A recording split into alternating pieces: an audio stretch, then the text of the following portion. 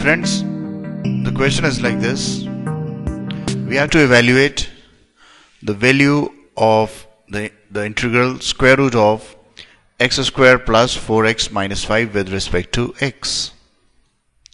Now to solve this question, first of all, we observe the given integral and we see that in square root we have been given a quadratic term.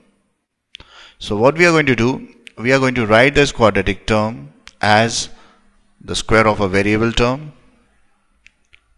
and a square of a constant term in the form of sum or a different depending on the values which this expression solves out. Okay, so x square plus 4x minus 5, if we take this term, I see that the coefficient of x square is 1. So I move to the term of x, coefficient is 4, half of it is 2. So I'm going to add 2 square and subtract 2 square from this expression to obtain x square plus 4x plus 2 square minus 2 square minus 5. This totals out to be 9 and this x plus 2 whole square. Okay, so this 9 can be written as 3 square. So I'm going to obtain x plus 2 whole square minus 3 square, right? This value goes in place of x square plus 4x minus 5. And to simplify it further, I'm going to substitute x plus 2 as equal to t. And I'm going to differentiate both sides with respect to x. I'm going to get dx as equal to dt. So this integral is going to become integration of square root of t square minus 3 square dt. Okay. Now I'm going to apply this formula of integration of x square minus a square dx is equal to 1 by 2 times x into square root of x square minus a square upon 2 log of x plus square root of x square minus a square plus c.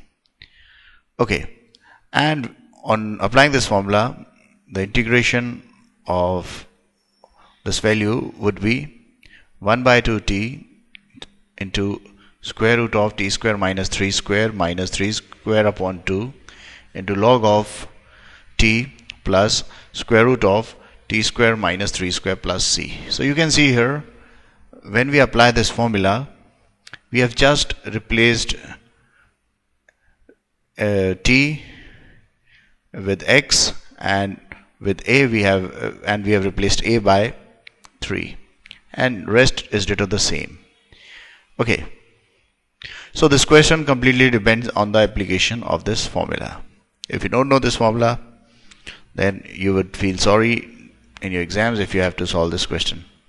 Okay, now on replacing the value of x as of t as x plus 2, I'm going to obtain this expression 1 by 2 x plus 2 plus square root of x plus 2 whole square minus 3 square minus 9 by 2 log of x plus 2 plus square root of x plus 2 whole square minus 3 square plus c. Okay, now this term x plus 2 whole square minus 3 square came from x square plus 4x minus 5. So both these terms can be simplified as x square plus 4x minus 5.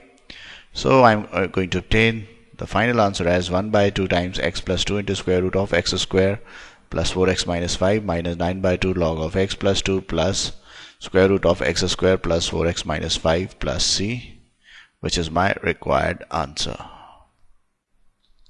To watch more of these super videos and for the latest update, subscribe and like the videos on these YouTube channels HSK Shiksha and Maths Help by HSK. Thank you.